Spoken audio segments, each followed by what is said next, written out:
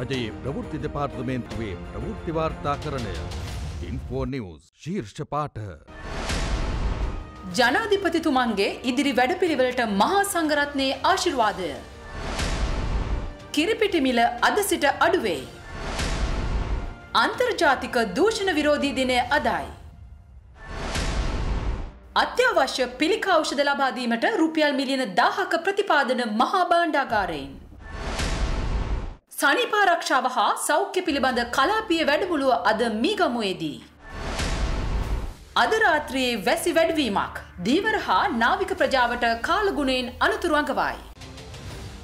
මාතෘ භූමියේ ආරක්ෂාව වෙනුවෙන් වගකිව හැකි නායකයෙකු ලෙස අතිගරු ජනාධිපති ගෝඨාභය රාජපක්ෂ මහතා ගෙන යන වැඩපිළිවෙල දෙස ජනතාවගේ අවධානය යොමු ඇතැයි විද්‍යාලංකාර පරිවේනාධිපති කොළඹ හලාවත දෙදිසාවේ ප්‍රධාන සංඝනායක කැලණිය විශ්වවිද්‍යාලයේ කුලපති ආචාර්ය අතිපූජ්‍ය වැලමිටියාවේ කුසල ධම්මනාහිමියෝ පවසනවා. උන්වහන්සේ මේ බව සඳහන් කළේ පසුගියදා ජනාධිපතිතුමන් කැලණිය විද්‍යාලංකාර විහාරයේ ධාතු මන්දිරය වැඳ පුදා ගැනීමට සහභාගී වූ අවස්ථාවේදී අනතුරුව ඓතිහාසික කැලණිය රජමහා විහාරස්ථානයට පැමිණි ජනාධිපතිතුමන් ආගමික වතාවත්වල නිරත වුණා. ජනාධිපතිතුමන්ගේ ඉදිරි කටයුතු සාර්ථකව කරගෙන යාමට මහා සංඝරත්නයේ ආශිර්වාදය නිතින්ම හිමිවන බවද මහා සංඝරත්නය එහිදී දන්වා සිටියා. ආනයනික කිරිපිටි මිල අද දින සිට අඩු කර ඇති බව පාරිභෝගික කටයුතු අධිකාරිය පවසනවා. පාරිභෝගික සේවා අධිකාරියේ අධ්‍යක්ෂ ජෙනරාල් එම්.එස්.එම්. ෆෞසි මහතා සඳහන් කරන්නේ ආනයනික කිරිපිටි කිලෝග්‍රෑම් 1ක මිල රුපියල් 40කින්ද ග්‍රෑම් 400 පැකට්ටුවේ මිල රුපියල් 15කින්ද අඩුවන බවයි. රජය මගින් වැට් අඩු කිරීම සහ ජාතිය ගොඩනැගීමේ බද්ද ඉවත් කිරීමේ වාසිය පාරිභෝගිකයට ලබා දීම සඳහා කිරිපිටි සමාගම් සමග සාකච්ඡා කර මෙම මිල අඩුවීම සිදු කළ බවද ඒ මහතා වැඩිදුරටත් පවසා සිටියා.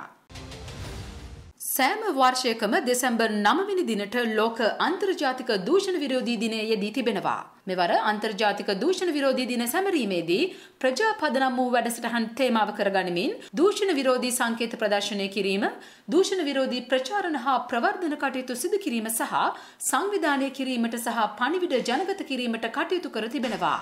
2004 වර්ෂයේ සිට ලෝකයේ රාජ්‍යයන් 186ක අත්සනින් එක්සත් ජාතීන්ගේ දූෂණ විරෝධී සම්මුතිය පිළිගැනුණු අතර ශ්‍රී ලංකාවද 2004 වර්ෂයේ ඊට එක් වුණා. දූෂණ විරෝධී දිනයේදී රටවල් විශාල ප්‍රමාණයක් දූෂණයට එරෙහිව ඉතා ක්‍රියාකාරී ලෙස හා ඵලදායී ලෙස ක්‍රියාකාරකම් රාශියක් සිදු කිරීමට පියවර ගනු ලබනවා. එක්සත් ජාතීන්ගේ දූෂණ විරෝධී සම්මුතියේ ලේකම් කාර්යාලය ලෙස කටයුතු කරන එක්සත් ජාතීන්ගේ මද්ද්‍රව්‍ය හා අපරාධ පිළිබඳ කාර්යාංශය විසින් මෙම දිනය මෙහෙවනු ලබනවා. මීට සමගාමීව ජනතාව දැනුවත් කිරීමේ වැඩසටහන් කොළඹ නගරයේ ජනාකීර්ණ ස්ථාන කේන්ද්‍ර කර ගනිමින් පැවති අතර ප්‍රධාන වැඩසටහන කොළඹ කොටුව දුම්රිය ස්ථානයේදී පැවැත්වුණා. අල්ලස සහ දූෂණයෙන් තොර සමාජයක් බිහි කිරීම ප්‍රජාතන්ත්‍රවාදී සමාජයක් බිහි කිරීම සඳහා වූ පියවරක් වශයෙන් ඕනෑම රටක අල්ලස සහ දූෂණය නැත්නම් එතන ප්‍රජාතන්ත්‍රවාදය තියෙනවා. සෞඛ්‍ය ක්ෂේත්‍රයේ විශාල ප්‍රශ්නයක් වූ පිළිකා රෝගී ප්‍රතිකාර සේවාවන් සඳහා මහර්ගම අපේක්ෂාරෝහලට අත්‍යවශ්‍යව තිබූ ඖෂධ 24ක් මිලදී ගැනීමට මහා භාණ්ඩාගාරයෙන් රුපියල් මිලියන 10ක මූල්‍ය ප්‍රතිපාදන ලැබී ඇතැයි සෞඛ්‍ය අමාත්‍යාංශය අවධාරණය කරනවා. පසුගිය 5 වන දින සෞඛ්‍ය හා දේශීය වෛද්‍ය සේවා, කාන්තා හා ළමා කටයුතු සහ සමාජ ආරක්ෂණ අමාත්‍ය පවිත්‍රා වන්‍යාරච්චි මහත්මිය සහ සෞඛ්‍ය ලේකම් පී.එම්.එස්. චාල්ස් මහත්මිය සහ භාණ්ඩාගාරයේ ලේකම්වරයා සමග පැවති සාකච්ඡාවක ප්‍රතිඵලයක් ලෙස මෙම රුපියල් මිලියන 1000ක මුදල් ප්‍රතිපාදන ලබා ගැනීමට හැකි වී තිබෙනවා. සෞඛ්‍ය අමාත්‍යාංශය අවධාරණය කරන්නේ හදිසි මිලදී ගැනීමේ ක්‍රමවේදය උපයෝගී කර ගනිමින් මෙම සතිය තුළ අත්‍යවශ්‍ය ඖෂධ වර්ග රාජ්‍ය ඖෂධ නීතිගත සංස්ථාව මගින් මිලදීගෙන මහර්ගම අපේක්ෂාරෝහල වෙත ලබා දීමට කටයුතු කරන බවයි. එමෙන්ම මේ වන විට විවිධ ඖෂධ ආනයනය කරන ආයතන ණයවර ලිපි මගින් විවෘත කර ඇති ඖෂධ වර්ගද ලැබෙමින් පවතිනවා. ඒ අනුව ඉදිරි මාසය තුළ ඖෂධ හිඟකින් තොරව පවත්වාගෙන යාමට කටයුතු කර තිබෙනවා. දකුණු ආසියානු කලාපීය සනීප ආරක්ෂාව හා සෞඛ්‍ය පිළිබඳ වේගවත් ක්‍රියාකාරී ඉගෙනීම සඳහා වැඩමුළුව අද ජල සම්පාදන පහසුකම් රාජ්‍ය අමාත්‍ය වාසුදේව නානායක්කාර මහතාගේ ප්‍රධානත්වයෙන් මීගමුව ගෝල්ඩ් සෑන්ඩ් හෝටලයේදී ආරම්භ වුණා. සාක් කලාපීය රටවල් වල නියෝජිතයන් 60 දෙනෙකු මේ සඳහා සහභාගී වන අතර 11 වෙනිදා දක්වා මෙම වැඩමුළුව පැවැත්වීමට කටයුතු යොදා තිබෙනවා. මේ සඳහා සමාජික රටවල නියෝජිතයන්, ශ්‍රී ලංකාවේ අදාළ විෂය පිළිබඳ වෘත්තිකයන්, ශ්‍රී ලංකාවේ රාජ්‍යාංශයේ අදාළ නිලධාරීන් සහ දේශීය හා ජාත්‍යන්තර සංවිධාන නියෝජිතයන් සහභාගී වීමට නියමිතයි. මෙම කලාපීය වැඩමුළුව සංවිධානය කෙරෙන්නේ ජල සම්පාදන අමාත්‍යාංශ යටතේ ක්‍රියාත්මක කරන කලාපීය සනීප ආරක්ෂාව පිළිබඳ මධ්‍යස්ථානය සහ ලෝක ජලය හා සනීප ආරක්ෂාව පිළිබඳ වූ සහයෝගිතා සංවිධානය ආධාර ඇතිවයි.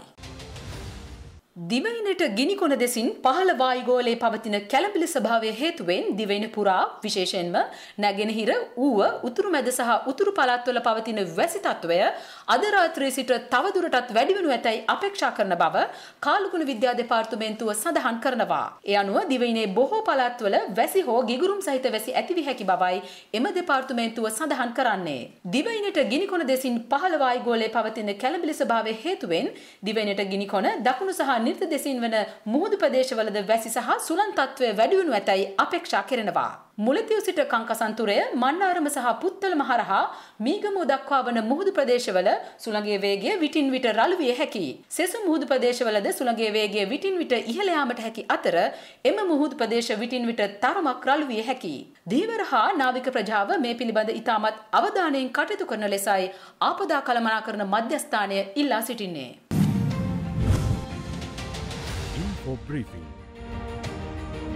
විදුලි අර්බුදයට හේතු වී ඇති විදුලි බල පනත සංශෝධනය කිරීමට විශේෂ කමිටුවක් පත් කිරීමට මගී ප්‍රවාහන කළමනාකරණ විදුලි බල හා බලශක්ති අමාත්‍ය මහින්ද අමරවීර මහතා නිලධාරීන්ට උපදෙස් ලබා දී තිබෙනවා. ඉදිරියේදී මේ සම්බන්ධයෙන් අමාත්‍ය මණ්ඩල පත්‍රිකාවක් ඉදිරිපත් කිරීමට කටයුතු කරන බවද අමාත්‍යවරයා වැඩිදුරටත් පවසනවා. වසර 2020 වන විට ඉදිකිරීමට අපේක්ෂිත නව LNG බලාගාරයේ ඉදිකිරීම කඩිනමින් ආරම්භ කරන ලෙසයි අමාත්‍යවරයා අදාළ නිලධාරීන්ට උපදෙස් ලබා දී තිබෙන්නේ. ශ්‍රී ලංකා නාවික හමුදාවේ 69 වන සංවත්සරය අදට යෙදී තිබෙනවා. නාවික හමුදා චාරිත්‍රයන්ට හා සම්ප්‍රදායන්ට අනුව සෑම නාවික හමුදා කඳවුරකම අද දිනේ සැමරුම් උත්සව පැවැත්වෙනවා. වසර 2025 වන විට සමුද්‍රීය ආවේක්ෂණ නෞකා 20කින් සමන්විත වීම ශ්‍රී ලංකා නාවික හමුදාවේ ඉලක්කයයි.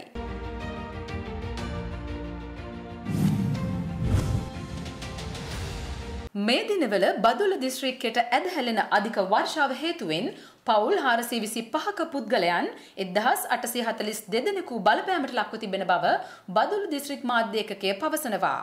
නායෑම් අධික වර්ෂාව ගල් පෙරලීම් හා ගස් කඩා වැටීම් හේතුවෙන් පූර්ණ වශයෙන් නිවාස 5කටත් අර්ධ වශයෙන් නිවාස 250කටත් හානි සිදු වී තිබෙනවා. බදුල්ල, ලුණුගල, හාලියල, ඇල්ල, ඌව පරණගම සහ පස්සර යන ප්‍රාදේශීය ලේකම් කොට්ටාසවල කඳවුරු 12ක පුද්ගලයන් 1842ක් මේ වන විට රඳවා තිබෙනවා. එම පිරිස සඳහා අවශ්‍ය පිසු ආහාර හා අනෙකුත් පහසුකම් සපයා දීමට ආපදා සහන සේවා ඒකකය කටයුතු යොදා තිබෙන බවයි මාධ්‍ය ඒකකය වැඩිදුරටත් සඳහන් කරන්නේ. අනුරාධපුර දිස්ත්‍රික්කයේ ඇති වී තිබෙන ආපදා තත්ත්වයන් නිරීක්ෂණය කිරීම සඳහා දිස්ත්‍රික් ලේකම් RM වන්නායක මහතා පසුගියදා එක්ව සිටියා. දිස්ත්‍රික් ලේකම්වරයා මහින්ද විද්‍යාලයේ පිහිටුව ඇති සුරක්ෂිත මධ්‍යස්ථානයට ගොස් එහි අඩුපාඩු පිළිබඳව සොයා බැලූ බවද දිස්ත්‍රික් මාධ්‍ය ඒකකය පවසනවා. මේ වන විට නාච්චාදුව ජලාශයේ වාන් දොරටු සියල්ලම විවෘත කර තිබෙන අතර හදිසි තත්ත්වයකට මුහුණ දීම සඳහා නාවික හමුදාවේ පොලිසිය ඇතුළු ආරක්ෂක අංශවල සහාය ලබා ගැනීමට සියලු කටයුතු සූදානම් කර තිබෙන බවද එම මාධ්‍ය ඒකකය වැඩිදුරටත් සඳහන් කරනවා. තවත් තොරතුරු මීළඟ ඉන්ෆෝ නිවුස් තුලින් බලාපොරොත්තු වන්න.